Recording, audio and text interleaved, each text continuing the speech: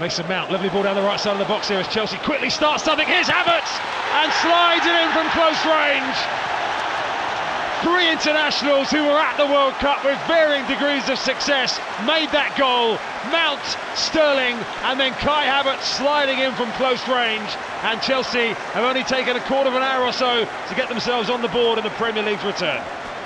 Well, there's almost a perfect way of playing out from the back. We got ourselves in between. Three of the lads started to press, the others didn't support them, and then you stretched.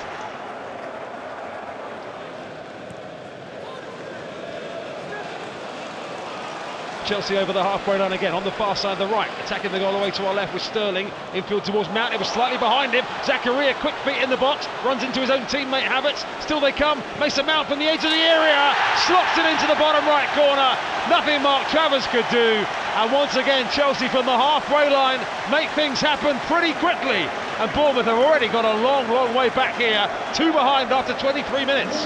Yeah, it's another very good goal on the break. We had some defending to do, but once it came to the boys' feet, hard and low, Trav had no chance of getting that. But again, it just spanks of being done on the break again, doesn't it?